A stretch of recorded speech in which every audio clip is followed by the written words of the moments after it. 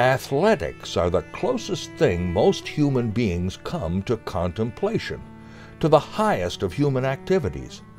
It may lack the seriousness of contemplating the highest things, such as philosophy or music, yet it contains a liberty and a joy of its own that can only be had if we seriously engage in the play before us.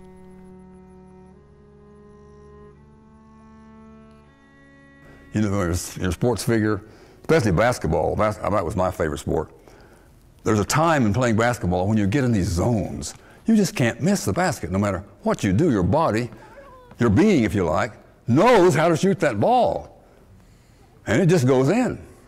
And when you're in that zone, other basketball players that are good know that, God, that player's in a zone.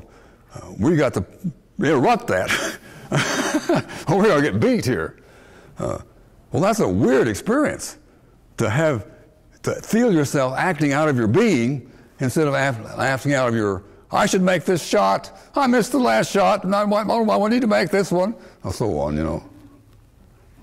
And if you're running a business, or if you're giving a talk like this, there's a difference between operating out of your being in relation to other beings who are operating out, and operating out of things I've assembled in my silly mind only.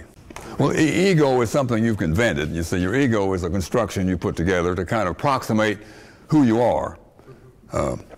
So it is, there are different signals. Yeah, there are different signals coming from my approximations and my actual reality. So a lot of what comes from my approximations doesn't work out. And so living from your ego runs into challenges that clue you that you're living out of self-constructed delusions. But when you're acting out of your being, you're sort of invincible. That is, there's nothing can stop you from acting out of your being. Death itself doesn't seem to stop you. You can act out of your being right through the whole experience of dying. When we stop opposing reality, action becomes simple, fluid, kind, and fearless.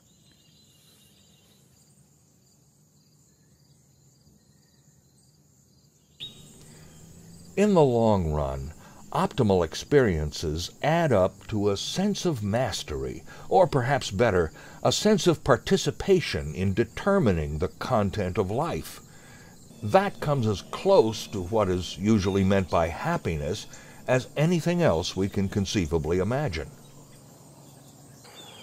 I developed a theory of optimal experience based on the concept of flow, the state in which people are so involved in an activity that nothing else seems to matter. The experience itself is so enjoyable that people will do it even at great cost, for the sheer sake of doing it.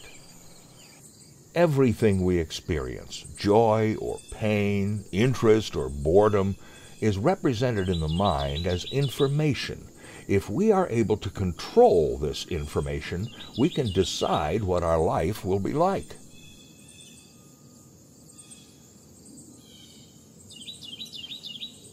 What we're pointing at is a dynamic that a fellow by the name of Dr. Mihaly Csikszentmihalyi has spent the last 40 years researching and collaborating with other researchers and institutions around the world to study this dynamic of flow. And how is it that we have those moments, those experiences of oneness where time disappears and where we experience being connected with whatever it is that we're involved with, and through whatever it is we're involved with all that is. Dr. Csikszentmihalyi, when he was a teenager growing up in Europe after World War II, his aristocratic Hungarian family had basically lost everything, and he was fascinated to observe how some people really were destroyed, not just externally but internally, by this experience, and turned to all kinds of despair and self-destruction, whereas other people in precisely the same social and economic situation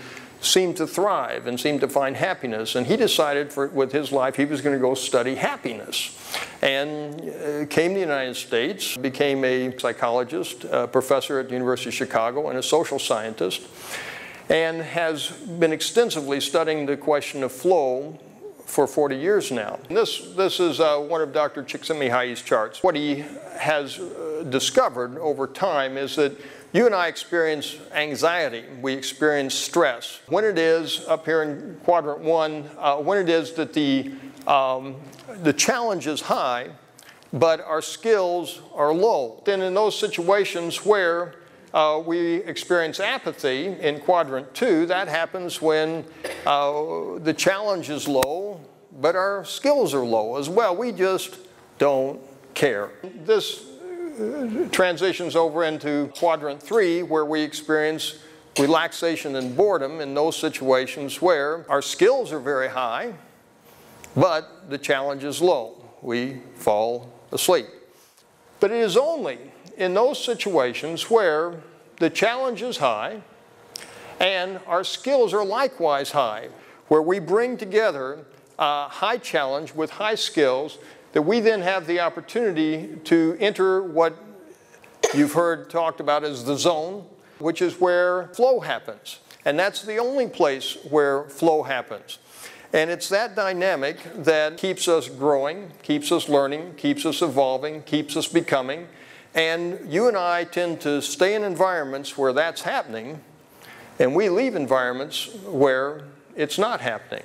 Challenges and skills and flow are very much integrated with who it is that we are as human beings. We are fundamentally flow beings. We flow, we move, we circulate. Every cell in our bodies vibrates. That's what we do. We are flow beings, and flow is always part of our reality. It's always available to us, but you and I are not always available to it. We disconnect from that dimension, that reality of our lives. Am I meeting the immense challenges of my life with well-practiced skills, delivering me to growth, evolution, and becoming? Or am I caught in stress, anxiety, apathy, and boredom, while disengaging from the real challenges and opportunities of my life? I am intrigued to enter more deeply into the flow of my life.